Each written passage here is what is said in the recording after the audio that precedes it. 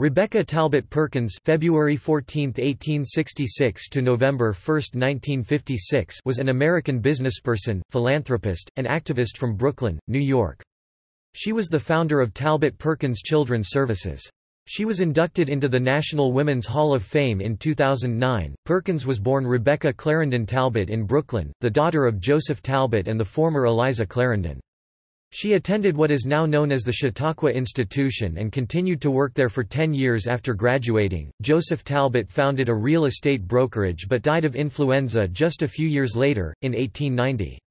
Rebecca, still unmarried, took over the business at a time when it was rare for a woman to be in business at all, let alone running a firm. She married Agar Ludlow Perkins on September 5, 1895. Even while running the brokerage, she maintained an active involvement in charity and social activism.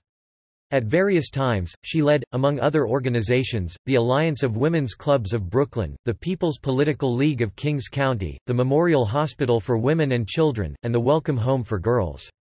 In 1927, she founded with the Alliance the Rebecca Talbot Perkins Adoption Society, which later became Talbot Perkins Children's Services.